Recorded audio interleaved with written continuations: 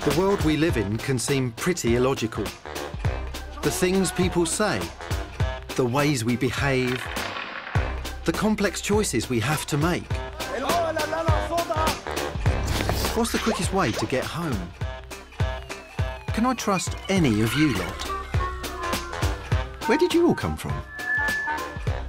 That process of making sense of all this stuff, of sorting between the truth and the nonsense, comes down to one of the most simple and yet powerful tools ever created by humans: logic. Yes. Yes. There's definitely beauty in logic. Who would like to be bits of a computer?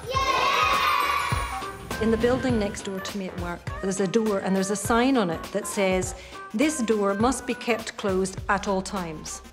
I just look at this in amazement. Really? Why did you build a door then? Is this sentence true or false? Philosophy, maths, science and language. Logic is the engine for all of them. In fact, it drives the fundamental process of reasoning itself. I'm a professor of computer science. Computer scientists tend to think that logic is the bee's knees. So it follows that I think logic is brilliant.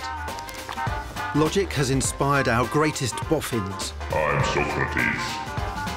It's given us transformational technologies. Delta 1, report your ocean entry point. And even made us question what it means to be human. I want to see if there's any limit to what logic can do for us. So join me. It would be terribly illogical not to.